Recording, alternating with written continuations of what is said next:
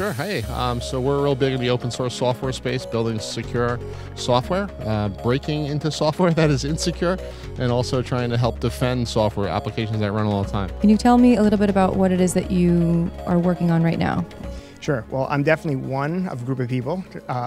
And what we do is we do software security, all kinds of different applications.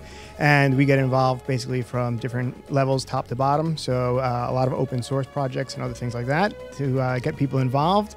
And it's a great organization to be a part of, very grassroots, but very influential. It seems that you found a lot of value in involving yourself with OWASP and how it's helped develop your companies, specifically in the software space. Yeah, well, one of the things that I do is the software that I develop is cybersecurity software, and one of them in particular is for web applications, specifically cross-site scripting.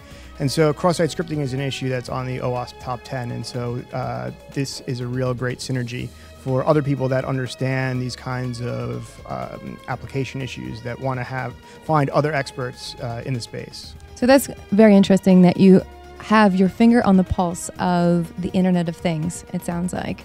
Is that correct? Sure, of course. I definitely keep my finger on the pulse.